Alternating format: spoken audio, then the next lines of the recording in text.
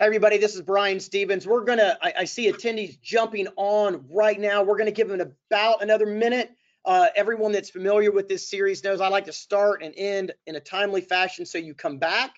So I appreciate you being here. We're gonna give it another minute and we're still gonna have you out the door. Let's see, I gotta do math. 11:45 Central Time. What's that? 12:45 Eastern. And for our people way out west, I don't know what time that is. You'll have to minus like a couple hours, I guess. I can't do complex math. So Jack is the producer. He's sitting over here. Thanks for joining, for running and putting everything together for us. And if you've not used GoToMeeting, I know you've used Zoom, and I don't know what happened to Skype. Does anyone know what happened to Skype? Skype used to be a thing, and it's over with now. Is that if you want to ask questions, there's a little bar in your toolbar that says questions. Click on that and Jack will see the questions and prompt you if you have any at the end. But we've got a lot to fill, so I'm going to go and get rolling. Okay, so let's get started and we'll jump right into our activities today. So good morning. I am Brian Stevens. I'm the CEO of Case of Public Strategies and our CASA K-12, which is our student services division. So there are a lot of new people here. So just really quickly about us is that I'm an old soldier and a lawyer by trade, and I will make no apologies for exclusively representing public schools and working with you, because I think that the job that you're performing to help our next generations is so vital. So I feel like that's our space. We recruit students back to public schools from, well, homeschools now, charter schools, other districts, private schools, and we help retain them because you are in a competitive environment now, and I know you want to educate and not be in a competitive environment, but that's the society we have. And so our job is to help you be competitive and to get and keep your students so you can go do a great job. Two things that Jack wanted me to point out coming up is, one, a new YouTube channel. We're launching a new YouTube channel on how to influence. Now, those of you that know me know it's probably gonna have some manipulation and cult stuff and fun stuff. You got to use it for good, not for evil. And so we'll do that as we go down the road. And our February webinar series, we just completed our annual, our national poll on recruiting and retaining students. So the polling data is done. They're baking it right now, and we're going to share with you that data. It's a our annual national report. And one snippet that's kind of interesting in that polling data I saw last night was charter school parents are now more interested in thinking about leaving charter schools than ever before. Now, that's interesting. I think there's some opportunities in that, and we're going to explore that next time. So let's get off all that stuff and let's get why you came today. It's no secret that in the past year, it's been super challenging, and not just in the operational side. I know you're all dealing with the operational side, homeschool, virtual, how to deal with teachers, all that stuff. I can't even think about all the work that the superintendents and their chiefs have to deal with right now. I can't even imagine it. But the communication, we believe, is just as vital to grow your reputation and protect yourselves and to get people to trust you and to keep doing what you're doing best. So we brought two people that I believe are best in class in communications. I know there's a lot of you out there that have been doing great things, but my two guests today have got some interesting stories, and you know me, I'm gonna make them get real. We're gonna talk about fails, stuff they struggled with, and it should be fun. So let me real say that I know I'm preaching to the choir a lot because you're here, you've agreed to learn and grow. It's funny. I've got Dr. Davis and Chief, I'm going to introduce in a minute, Chief Phillips, is we put this out to a bunch of people, and I got one email from one district that says, we already know everything to do. We already know how to communicate really well. Well, then you probably don't need to be on this webinar. I guess you're done learning. I found that to be so interesting for educators to feel like they were done learning. But I know I'm preaching to the choir. You're here. You're doing the right thing. Let me hush up. So first, I want to introduce Chief Phillips. And I think Chief Phillips is only on by audio right now. So she is replacing the Superintendent Dr. Ray for Shelby County Schools in Memphis, Tennessee. Chief Phillips, though, I think I'd rather have her. Don't tell Dr. Ray I said that, but I think she's going to be the right person. Now, interesting thing about Chief Phillips is she started in this position as the Chief of Communications in April. I'd like you all to think about that for a second and realize what she's coming in to the world with, hitting this. She was previously a reporter and really well respected, but where I first learned of Chief Phillips was she's a really big community volunteer and just helping everybody around her and doing all this charity work. It's really humbling, and I think we're going to learn a lot from her. The second person, Dr. Davis, who is like superintendent in Henry County Schools down in Georgia. She got all these awards, the superintendent of the year. And the thing that I find humbling about dealing with, golly, I got tech issues going on my computer right now. Let me drop these update menus. Sorry about that. Is a thing I find humbling about dealing with educators is I've got a doctorate. I feel pretty good about my educational prowess on this stuff. And then I look at all her degrees and it makes me kind of feel dumb. So, we're trying to bring you really smart people that know their space. So thanks for making me feel bad, Dr. Davis. I mean, how many degrees do I have to have here? I got a doctorate and a master's. It's just not enough. You guys are awesome. So we're going to put their full bios in the email when we record this series and send it out to everybody that wasn't able to join us. So the full bios are in there. They're awesome. I'm going to start with Dr. Davis first, and I'm going to ask you, can you give us a little background on the size of your district, where you're at, kind of give us a little flavor before we get into the questions, please. Well, you bet. Well, first of all, thank you, Brian, and thank you to CASA K-12 for hosting this environment. Certainly appreciate the introduction, but now feel challenged to live up to it. So thank you also for that stretch. And for sure, there is no perfect recipe for effective communication in this season. So much of what I get to share today is also a body of how deeply I've been listening and learning from probably many of you who are watching today. But I'm excited about this conversation. So I had the opportunity to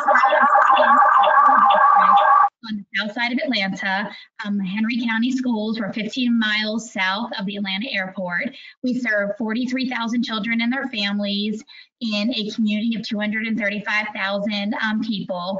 And we right now, I think is sort of part of our description, we right now actually have a option for families of whether to be on campus or to continue learning remotely. We are a one-to-one district, so all of our students have had district-issued devices for many years now, and of course that has been crucial in this season. And so our remote experience for students actually is with a district-issued device and live instruction from a teacher. We're at 41% of our families choosing to be on campus, and that number keeps growing, which is a reflection of really our effort to communicate what it would be like to make the transition back to campus and how to keep oneself safe and healthy.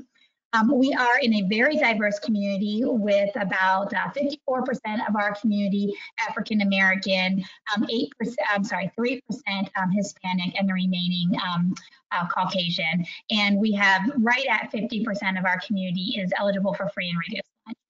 So that's a little bit about our district, and this has been certainly a season to strain our persistence in communication, and so I am really excited to also getting inspired by our dialogue today. Thanks a lot, Dr. Davis. And Chief Phillips, I don't know if you got your camera issues corrected. Technology is always tough, and we appreciate everybody forgiving, but I hope you can hear us. Can you go and give us some background on Shelby County School District? Sure. Can you hear me, Brian? Yes, ma'am. We can. I wish we could see you, but we'll take it.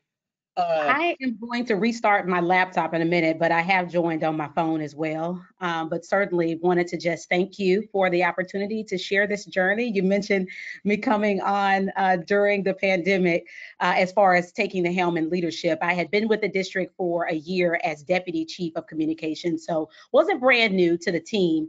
But certainly, I don't think any one of us has led during a pandemic. And so this has been very interesting. And it's been a growth area for me, certainly in leadership. So just a little bit about Shelby County Schools. We are the 23rd largest school district in the nation, the largest school district right here in Tennessee.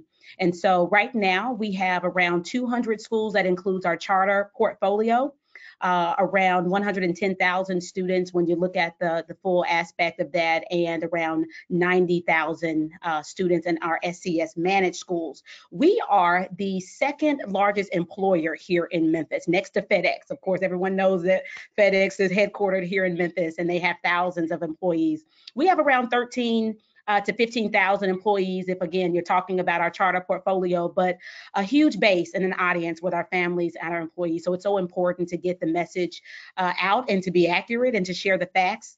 When it comes to our community, we have tons of adopters and volunteers and stakeholders. So it's also key to keep them informed and aware of what's happening. And then I know that Dr. Davis was just talking about the need in their community. We do certainly have a high poverty rate here in Memphis. And so we serve about 27 million lunches to our students. We have the free and reduced program. We have about 80% of our students who are African American, and about 22% who are white, and around 1 to 2% who are Hispanic. So a very diverse population, but also still leaning heavy in the Black and Brown community. So we definitely want to make sure that we're addressing the needs and supports of those students and families. So again, a very large district here in Tennessee, and we work to make sure that everyone has the information and facts they need to be equipped to make the best decisions for their children. So Chief Phillips, let's stay with you for a minute, because we do, Memphis is large impoverished community, and I know that one of the issues was technology, the internet and computer access when everything shut down. Can you give us I don't know if that was the toughest issue that you faced, but that's kind of my first. We're going to kind of stay in that space right now, outside of normal COVID shutdowns. But can you tell us a little bit about how you communicated with the students that didn't have internet, and how you guys translated that? Or was there another issue that strikes you as the toughest issue Shelby County faced?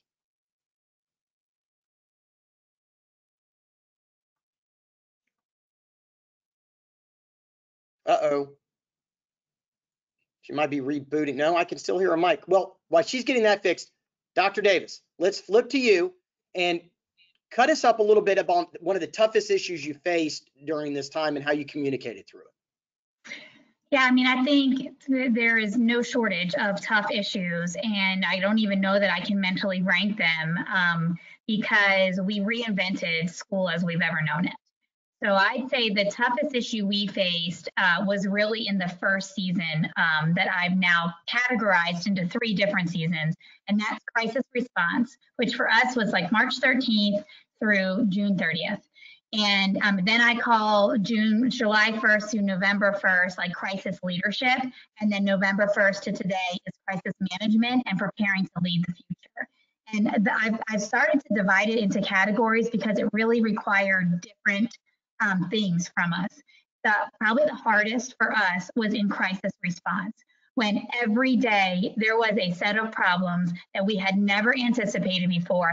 And we were not only solving them because they were affecting students' academic status, teachers and classified employees' employment status, and really how are we getting our Board of Education in front of things, as well as keeping our community informed. And it was all reactionary. And I think as a superintendent, you really do, you lead prepared to respond to things, but you've got to be leading with logic for a future. And so to be in a relentless grind of reaction in that crisis response, that was the hardest season for us. Let's since we know, obviously we're here to talk about communications.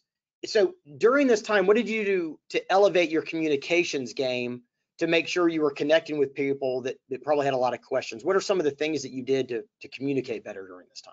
Yeah, well, first of all, it really felt like I had nothing to say. We did not know what tomorrow was. We were really figuring out today. And yet I had a moment of just what good communication 101. You got to talk even when there's nothing to say. And so I adopted and made a personal note that I've kept with me to this day, which is be human first, be emotional and be human publicly, then be clear on the tactics, clear on the plan, and then also save space to inspire. And so I started a cadence of communication to our community, largely through like Zoom video recordings, which I'd never done before. and kept being real, being emotional, letting people know how I feel about the situation, being clear about what we're doing, and then also saving space to inspire that we've got this and we can do this as a community, etc. So that was sort of my overarching umbrella. And then I examined every angle that we had. Yes, there was the Zoom weekly recording that went to families. But I also began this cadence of communicating to our legislative delegation and all of the locally elected officials in our community. And let's compartmentalize this just a little bit. Now, if Chief Phillips gets back on, Chief, just jump in here and I'll keep asking. And I'm here if you can hear me.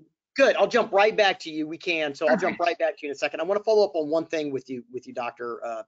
Davis. Is that you talked about over communicating, and we're a communication shop, and I really preach a lot about communicating when there's nothing to communicate, because the psychology of a person will tell you that they don't fill in information when there's a void of information with positive things. They fill in no information with negative things. And it's just kind of it's our part of our lizard brain, that caveman mentality that sets us up in a way to protect ourselves. And if we assume positive things, we could get, eaten by a tiger. So it's like caveman times would say a bush is rustling in the corner. If you assume butterflies are going to come out, well, you might walk to the bush, but you got to assume a tiger is going to jump out and eat you. So you got to be careful when you don't have information. So you mentioned over communicating when you had nothing to do. I bet that was hard because people are saying we don't have anything to say right now. So can you tell why you chose to do what I will call the right thing? Honestly, it was really intimidating. It was intimidating to talk about something that we knew nothing about. And that's, I think, why I've compartmentalized that into crisis response is we did not understand the pandemic. Our healthcare professionals were not providing real consistent advice, particularly through our Department of Public Health. And so I felt like I was standing in the bridge between bringing some confidence to what our growing body of knowledge around the pandemic. I didn't necessarily see myself as the right person to be doing that, but I was doing that. And then people wanted to know about graduation. Well, in my mind, that is 6 weeks away. We got to get to Friday. So, but I didn't ignore that people started worrying about milestones, personal milestones, right? Those milestones that happen in schooling. So I listened to that kind of reaction and I leveraged it. So like right early in April, I wrote a letter to the seniors that maybe people on the screen have seen because that went across the country. And it was my heart and our plan. And even though really we're piecing together a plan, right? We don't know what May is going to bring. We don't know what June is going to bring. And so how people can stay informed of the plan and what we will use to decide the plan. I would hear a lot of things of people wanting to know how grades are going to be handled. Teachers really wanting to know how are we going to do promotion retention. Well, Dr. Davis, I know you're getting a ton of questions, but the thing that I thought was really interesting in what you did is sometimes you put out stuff that says we just don't know yet. Yeah, and that too. We don't know this yet. And I thought that was one of the reasons why, I reached out to you and started talking to you, is I thought that those, to soften the rumor mill. Sometimes you have to say we're working on it, and we don't know yet, but it's coming, right? And I thought that was really impactful. I do want to turn it to Chief Phillips real quick. Thanks for getting on. Yeah, we can see you now and everything. Great. Can you tell us about one particular tough issue? And I can name two, and I'm gonna ask you about them if you don't jump in, which is either the technology or the sports. What happened when you shut down the sports? So which one do you want to get into first, Chief? Well, and I'll start off with the technology, because I was just mentioning, I know my microphone went out and I was trying to reset everything, but Superintendent Dr. Davis mentioned them already having the access to technology before the pandemic. And we know that Superintendent Ray here in Shelby County, he had gone before our county commission to ask for funding for the one-to-one devices back in February of 2019. Now, it proved that, again, he was innovative. He was pushing for that even before this crisis. And so what he did, he spoke to that. He said, look, we've been fighting for this even before now we are in the need of this essential technology for our students to continue to learn. This is why we've got to push our school board to make this happen. And so in June is when we had the historic school board vote here in Memphis to enable every student to have a device. So we Chief Phillips, I got to cut you off. I got to cut you off a little bit, okay? Go ahead. Because you guys did a lot of things right, okay? But look, you know, the reality is I know Dr. Ray was forward thinking and I want to encourage people to do that, but I'm not trying to teach our listeners today. See, I'm an old soldier too before I became a lawyer, Chief, is you know, I'm not trying to, yeah, Dr. Ray's great, you're all great. But I want to get real because I think that's where we get some lessons. I mean, you communicated though the issue that this was real and you didn't hide from it. I thought was valuable. You reached out to the business community to start getting funds and that was what I thought was really innovative. And I guess not the fact that Dr. Ray went to the county commissioners and they didn't take care of them like they should have.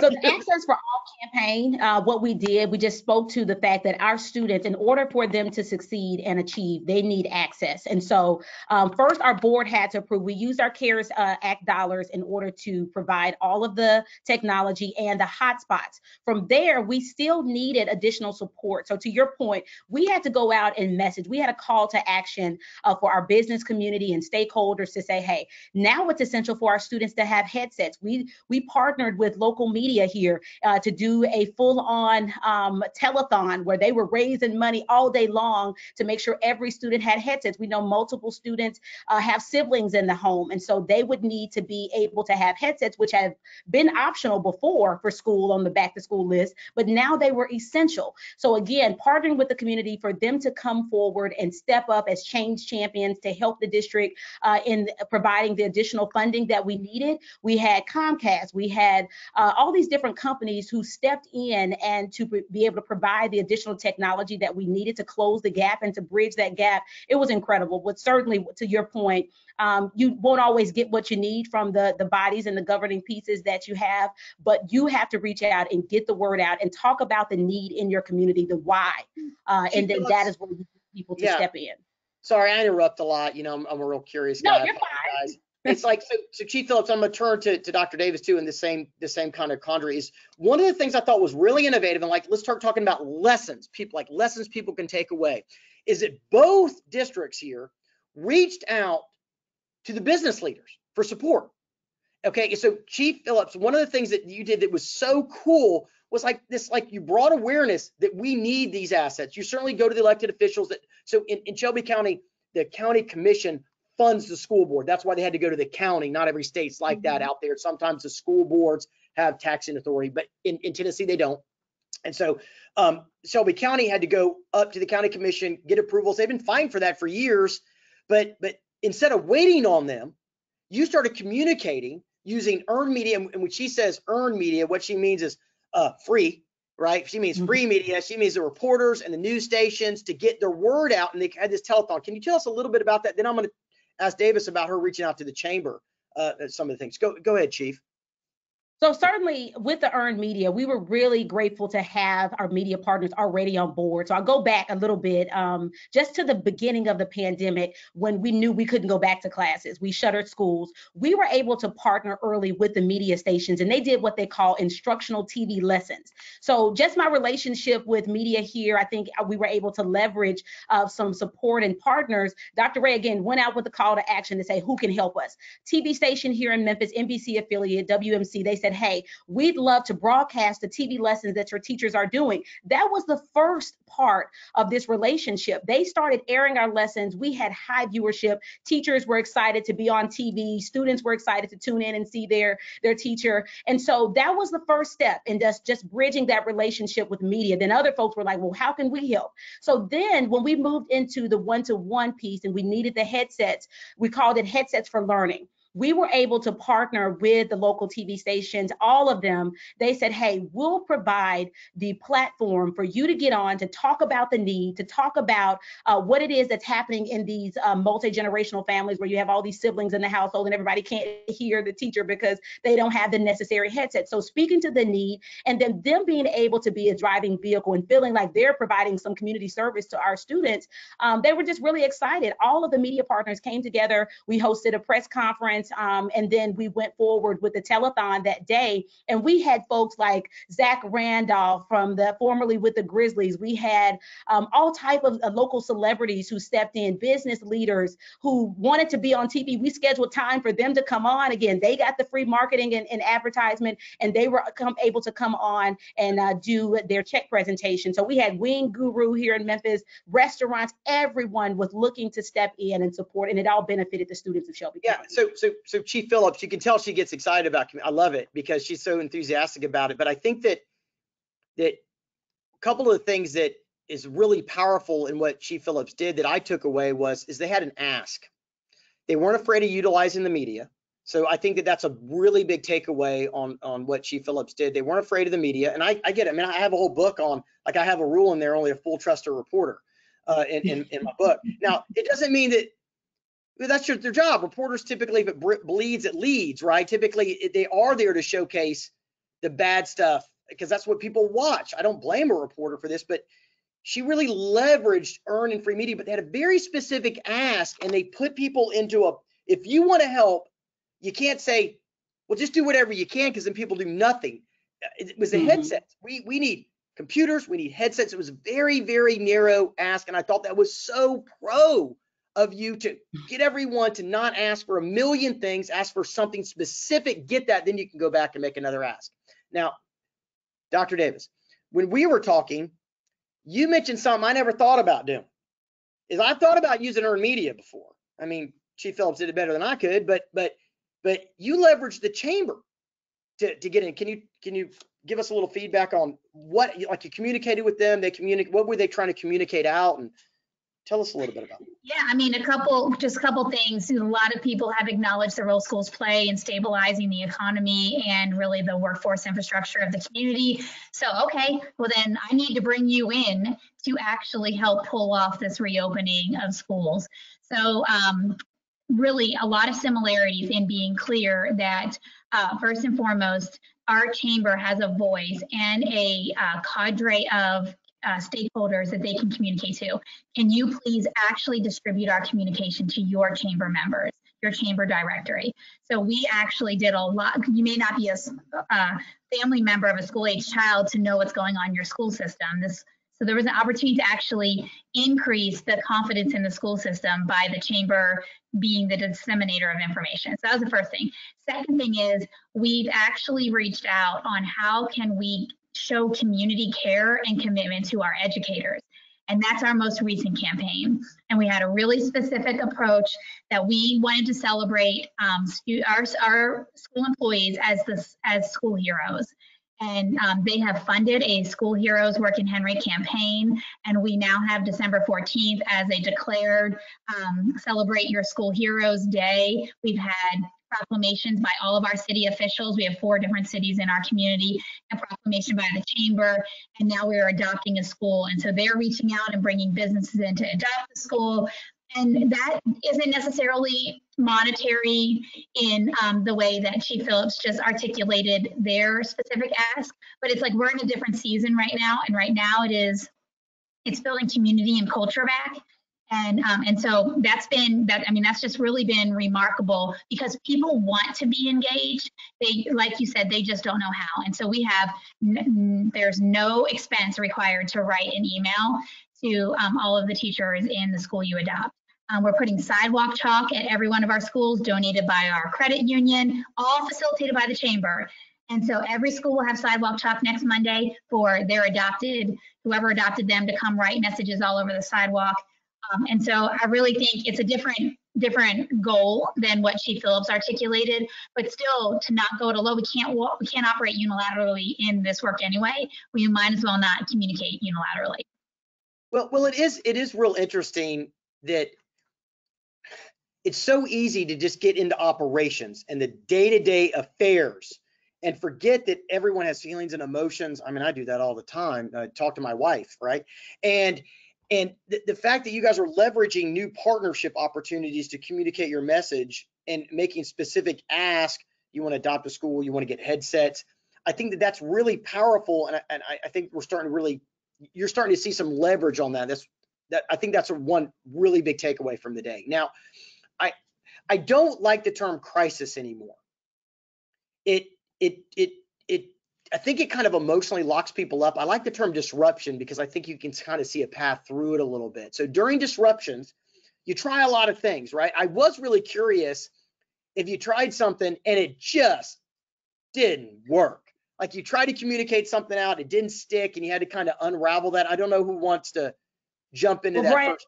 Yeah. I did want to go back to what you mentioned about leveraging the media and not knowing how that will go for you sometimes, right? And you have to be very specific. So you asked the question about, what ways communication, what did you find that may have wasted your time? And I wouldn't necessarily say that any of our communication wasted our time, but we had to be really strategic in shaping the narrative when we were releasing information to the media. In other words, we had to tell our own story first because you never know what angle or headline that story is going to go, left or right. So the media, they have a job, as you mentioned, to report fair and balanced information, but they also have that job to go and counter. So they're going to find interviews with family members or community members who don't agree with what the district is doing or the decisions that we're making, and that's okay. But again, it was our goal to be very transparent. Even though there was a challenge with sharing stuff out with the media, we knew that it could go left. We wanted to make sure we were transparent. We were sharing the facts first with our students and teachers and families and making sure that they were very knowledgeable and aware of what was happening. Another piece, and I know we'll talk about athletics later, but in regards to, what we were told not to do. I think early on, and I think Dr. Davis spoke to this about graduations, we were told, look, people want to know exactly what's happening with graduations. Do not hold off on this announcement because people are emotional. You better get the answer out there quickly. But what Dr. Ray decided to do was just the opposite. We are, again, the largest district here in Tennessee, which meant we couldn't do what the other municipalities around us were doing. They were hosting these small socially distanced graduations, and we had to remind people, we're not them. We can't do the same thing that they do. We have 32 high schools, they have 2. So the superintendent decided to hold off on making a decision and to follow the science and gather feedback from our school board and also from our graduating seniors. We had 2 board members who actually had students who were the class of 2020. So they were emotional too. But it was so brilliant of the strategy of the superintendent because it showed families that we weren't just making a decision for them, but with them. And again, it was an emotional time. This was a momentous occasion for so many families, and people told us, get it right, get the answer out there. But we considered the feedback from them, and we continue to make decisions with them. So we were able to do a 3-tiered graduation. So over a span of 3 months, we put together drive-through celebrations. We did a whole access on our website where families could go in and see their seniors' headshots and click in, have this memorable type of website that they could keep. So it was so many things that we were able to do once we listened. We stopped and listened to our community. And I think that was important. When people are telling you to do something just based on pressure and, emotions running high, you have to step back and you have to listen, and then you have to have a strategic plan. Chief Phillips, I was thinking of adding to that, like the one thing I kept telling my team is all people crave from us is the one thing we can't give them, and it's certainty. But we can give them clarity. So let's not aspire to certainty, but we can keep being clear and acknowledge when we don't know and what our process will be to get to knowing. So thank you. I mean, that just resonated for me. Well, and it's really about controlling, as Chief Phillips said, controlling your own narrative. And I do love the rule. Once again, I've got a lot of rules on this stuff. It's if you're not telling your story, you're not controlling your own narrative, somebody else will, either through gossip or misinformation or just trolling or being wrong. And so the fact that you're controlling your own narrative was really important, Chief. And I love that you guys controlled the narrative, and I bet you had a narrative written down and you had your whole team get on board with that. And I think that was really. I'm getting my notepad out because I want to take notes. I love the fact that you're moving away from the word crisis to disruption. And then she was speaking about what you don't know. You want to just provide that clarity. I want to take notes as well, just learning from you both, and your experiences. So. Yeah, and I think that this is the best way to, and I think that's why we've got a big following today. We've reached we're well over 4 digits now, so that's exciting. Hi everybody, and probably all the California people are jumping on now, and they're sorry they got in a little late, maybe. Okay, so Dr. Davis, anything that you did, and you're like, we're not gonna do that again. That didn't really work. Yes, there is some things that come to mind, but one in particular is again, wanting to just keep pushing ourselves to just make ourselves a little more accessible in a season when no one can be together.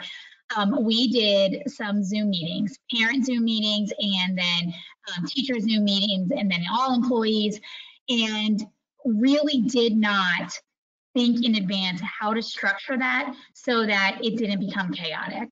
And because it did. So one in particular, when we did our employee Zoom meeting, and this is back in June, people now wanting to hear how we're going to get ready for the new school year, because keep in mind, in Georgia, we start in August and we ended in May. And so we did a Zoom meeting, and we did not use some of the features of that platform in order to better manage how interaction occurred with the audience and myself and the panelists. And with employees, you want it to be personable. You want it to answer. You want it to be able to have Q&A and let people ask their questions. But that was a bad idea. So we did do other Zoom webinars and town halls of this nature, but we really structured on how to provide a question, what questions could be answered, how many questions we were going to be able to answer, and really set the rules of engagement clearly on the front end. And really, we bombed the first one. And of course, it's hard to, it's so embarrassing, right? Because I mean, in that case, I think we had 4,000 people participating. It just was bad. And you want people to have confidence in you. Everything is about increasing confidence that community and employees have in you. And I'm like, wow, that may be irrecoverable at this point. Well, and I think Dr. Davis, I think it's funny. I do so many things that bomb, that we test and test and test to communicate and connect with. We call them targets, whether they're your parents, your students, the caregivers, the grandparents, the media. How do we connect? How do we link up with them? And you've got to experiment a lot. And I have found, you know, at least in our experiences, people are pretty forgiving when you bomb. And so you just kind of own it. And I know you did. Oh, well, this didn't work out, and you're sorry. And everybody gets that you're real, and that's how you build trust. Is really just being authentic and not being afraid to experiment some. But I do not like town halls. So yeah, having pre-screened questions. I know maybe you don't always advertise that you're doing it that way, but we've seen PTA meetings, PTO meetings. I mean, whoa, that's democracy at its finest, right? So let's be careful about that. Chief Phillips. So one thing, to kind of set the scene a little bit, sports.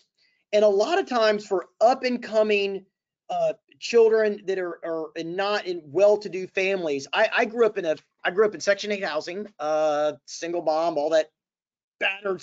It was crazy, right? It was not a good scene. And without the military, I wouldn't have gone to college. I'd probably be like the great meth dealer or something. I don't know what I'd be doing, you know, without sports and the military. Like that gave me a leg up, man. Like, and that's a scary thing. I mean, you laugh, but you would have seen me as a kid, and you're like, yeah, probably. And Dr. Ray, the school made a really tough call on shutting sports down. You know, and the backlash. How did you guys deal with that? And you give us a little flavor on that. Well, and you kind of alluded to the fact that you know that people will forgive after you make some decisions that they don't agree with, but then they look back and they say, you know what, you made the right call. But you know, we just said that we continue to follow science and that we won't allow passions and emotions to dictate our decisions. We ask and continue to ask for grace as we made these decisions, because we don't have all the right answers. As Dr. Davis said, we're in a time of so much uncertainty and people want definite answers. So Superintendent Ray, he released a heartfelt video, and you know, that was easier for us than holding a press conference when people are going to be, you know, upset and sharing all this, you know, this feedback. But he said, you know, I love sports just like anyone else. I'm a huge sports fan, and I know that this gives opportunity, but I love our student athletes more. I want to keep them alive. I want to make sure they're here with their families, and they don't have those opportunities to go off and do these amazing things if they get sick, or if they, you know, get their grandmother sick or their mother sick. So we had to really lean heavily on the science and what that looks like for Black and Brown communities. We strategically, again, released that video, and it didn't stop the protest or the angry messages or the, you know, our superintendent received all kinds of threats to his family. and social media went crazy. But again, we had to reiterate, we are the largest district in the state, and we cannot base our decision on what small rural counties were doing with sports. An important part of our message was, again, sharing the facts about the data, showing even, look, they have professional athletes in a bubble. You know how much money they're spending to do that? We went and we pulled the money and we pulled the data to show we can't do that for amateurs and for these student athletes. We want to keep them safe. The NFL is constantly postponing games. College seasons were being canceled. And so we continue to push that as part of the facts and the science behind our decision. And then again, it proved that we cannot control this virus, and we have to continue to take every measure to prioritize safety. So people still aren't happy. We still aren't playing basketball, but they understand and they see what's happening nationally, and they're again showing us a bit of grace, just knowing that the local science here in Memphis, it's getting worse before it gets better. So Chief Phillips, I've got 5 takeaways so far. I'll summarize at the end on this, and the 5th one that I got down is how firm you all stayed after that decision was made. And one of the toughest things about communicating well, and we're working to communicate to build trust, not to damage trust. If you overpromise and underdeliver, you're going to lose trust. And if you make a decision and then you waffle and go back and spin because of pushback, you start to look like you can't be trusted and you look like a pushover. And the one thing you guys did that was great is you didn't waffle. Once you made a firm decision, you stuck with, you kept communicating. Now, if you've got to change, you can change based on, the ground underneath our feet moves a lot. And it's okay to say we changed because the situation changed, and that's okay. I'm not trying to say you should never be flexible. But in this case, right, you were right. You proved you were right. You were different, and you stuck to your guns, and now it's all working out. Now, Dr. Davis, I do want one more story from you. You had a tough situation when you were going to start school on time, and then you delayed it, and then you went remote, yeah, and you communicated that out. And I thought you were really authentic and real about that. Do you want to share that right now? Can you? Yes, I'm happy to. Yeah, we were really all like forward motioned, opening school on time. And then, really the ground beneath us was changing in July and over the course of July. And so we pulled our board together, a Zoom board meeting. And, I made the recommendation that we delay the start of school and start completely virtually. And I cried in the board meeting. And I could not believe it as it was happening. And it's like making me want to cry right now. I was mortified. Like it just wasn't, it's not my style. It's not, I've never cried publicly. And I really, as we were concluding that meeting, I assumed that is going to now result in people not having confidence in us. But instead, I've gotten all the hate mail as well. So certainly there's lots of anger, but that resulted in an outpouring of people who emailed, called, saying, I cried right along with you. Thank you it was like the great Henry County cry is what I started calling it. And so I think it goes back to accepting that we've got to be emotional, willing to be real. And we're so in this, and I'm sure Chief Phillips and your team, we are in this because we know kids are depending on us. Families are depending on us. No decision has been flippant or taken lightly, and no recommendation to a governing board who's getting lots of community pressure has been taken lightly. And so, yeah, that was a pivotal moment for our community. And instead of it reducing confidence, I think it accelerated it. And that was just kind of a crazy outcome. And certainly I didn't plan that, but it shows a culture of commitment, right? And yeah, so that feels like 10 decades ago. But yes, that happened in July. Well, and I think so. I'm gonna give my quick takeaways, and if you guys want to provide a quick takeaway, and then we're butting up at 11:45 right now. I got so interested in it, I stopped looking at the time.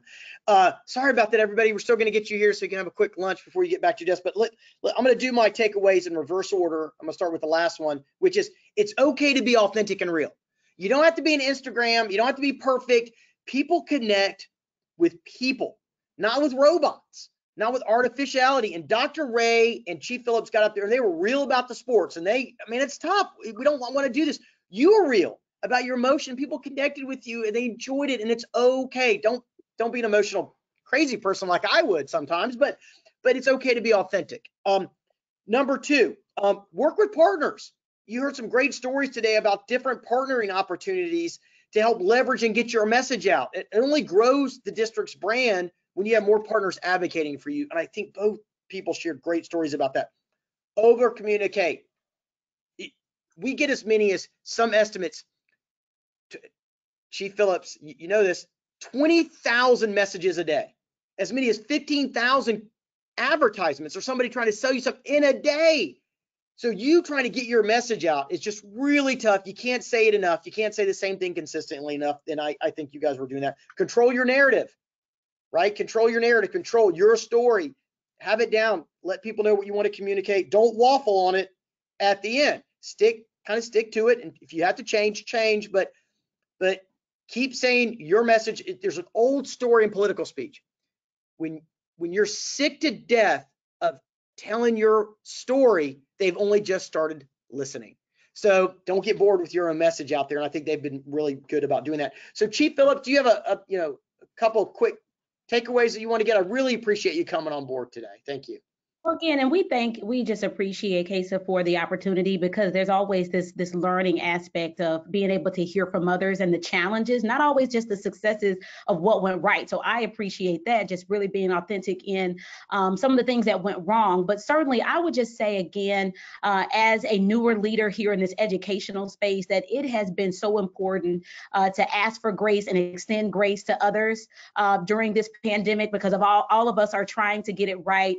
And then, of course, just using the traditional communication vehicles that you have, but also just being innovative with those and understanding that you want to use what you have, but then also bring in other people to be thought partners, because we don't always have the right answers. So the community partnerships have been excellent. And we just appreciate everyone here in the 901 community. One of our key messages has been stronger together. And we truly believe that we will return stronger to our classrooms and in-person learning, but we know that is the best and effective way to teach students, but we have to do this together, no matter what the pundits and the naysayers continue to say throughout this time. Awesome. Dr. Davis, you got a couple quick takeaways for us today?